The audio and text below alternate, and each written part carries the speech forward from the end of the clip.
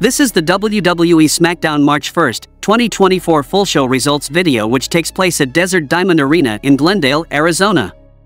The Bloodline make their entrance, and Roman gets on the mic and asks Glendale, Arizona to acknowledge him and says it used to be louder. He figures maybe he got the location wrong and asks Phoenix to acknowledge him instead, and it's a little louder, but Rocky chants erupt. He asks Paulie to fire up the jet because they're done, and Heyman holds him off saying they have some other business and they can't leave yet, and Paul gives Dwayne "The Rock" Johnson a superlative introduction while Roman cedes. The Rock's music is playing and he slowly strides out and into the ring, and Rock says he did some research and this is a true fact. Phoenix, Arizona is the #1 city in the US for meth and cocaine use. He calls Cody out for calling him out and trying to go one-on-one with the Great One, and his answer to Cody's challenge is no. You think you can fight The Rock just because you want to? Hell no, everyone wants to fight The Rock, including every woman in this arena. Cody doesn't get a singles, but Rock makes the Night 1 tag team match we've all been waiting for: Cody Rhodes and Seth Rollins versus The Rock and Roman Reigns. But it won't just be a regular tag match. No, if the babyfaces win on Night 1, Cody's title shot will be free of the Bloodline, gone, barred from ringside.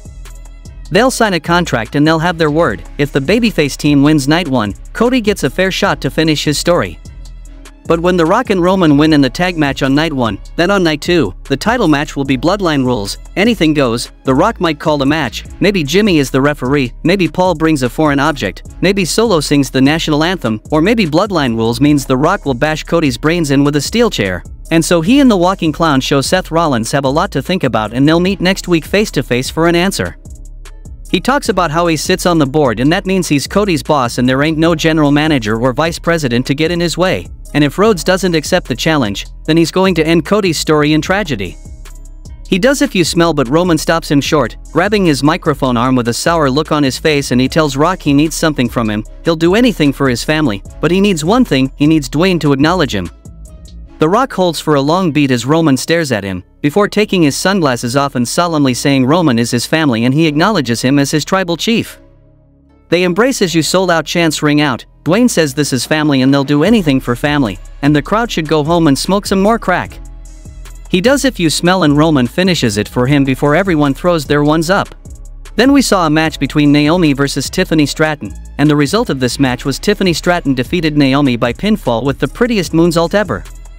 The next match happened between Bayley and Dakota Kai versus Kabuki Warriors, and the match ended in a no contest when Dakota Kai shocked the world by betraying Bayley.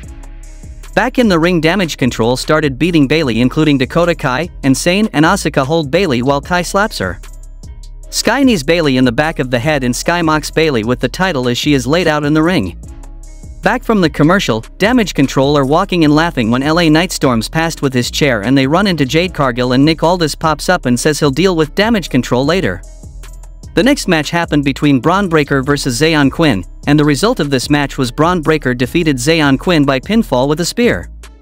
Then we saw a street fight between Carlito versus Santos Escobar, and the result of this match was Carlito defeated Santos Escobar by pinfall when Rey Mysterio returned and distracted Santos Escobar, and then Carlito hit a spinebuster through a table for the 3.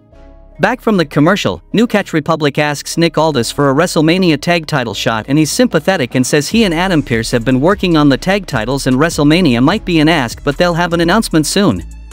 In the main event of the show, we saw a match between Austin Theory versus Randy Orton, and the result of this match was Randy Orton defeated Austin Theory by pinfall with the RKO. Post-match, Kevin Owens tries to even the odds, but the heels get the better of him. Stunner on Theory, Waller blocks one but eats the RKO, and that turns the tides for the babyfaces. They stand tall together, and the show goes off the air.